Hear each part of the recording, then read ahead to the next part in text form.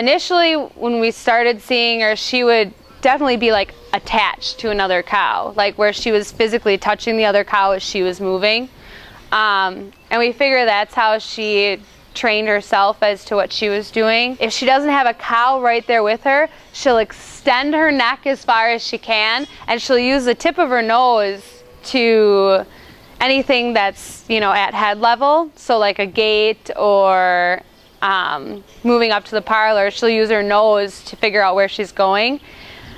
Everything below that, she's pretty entertaining. We have alley scrapers here that run underneath the whole time. She hears the alley scraper start, and all of a sudden you'll see her start dancing and shuffling her feet because she's trying to figure out where that alley scraper is and how close it is to being underneath her. She's kind of earned her keep here, and since she's earned her keep, she's kind of become a favorite. You sympathize with her because she runs into gates every once in a while. That's how she got the nickname Ping Pong. Because it helps Ping to hear things, we all tend to talk more around her to kind of let her know where we're located and everything else. But you can get within, you know, this close to her and she won't even realize you're there until you say something or make a noise.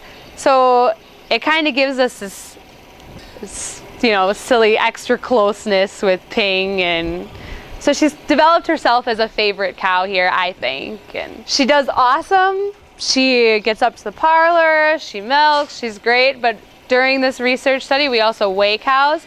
So she has to leave her pen and go the opposite direction, which can get a little overwhelming for her. Usually we stick her with another cow, and there's 3 or 4 of us weighing cows, so you're able to keep her moving.